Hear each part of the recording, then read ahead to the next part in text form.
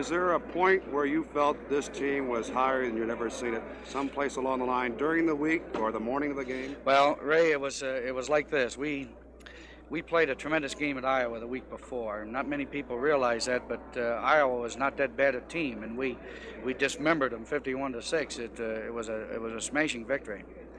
And in the locker room afterward, we talked about beating Ohio State even before we undressed, even in our uniforms. On Monday and Tuesday of the week, preparation for Ohio State, our team was high. And we were worried at some stages maybe we were getting too high too soon, and we said no. We felt that way against Michigan State, and we didn't quite have the momentum and enthusiasm we needed to win that one. So we decided to go higher, and that's exactly what happened.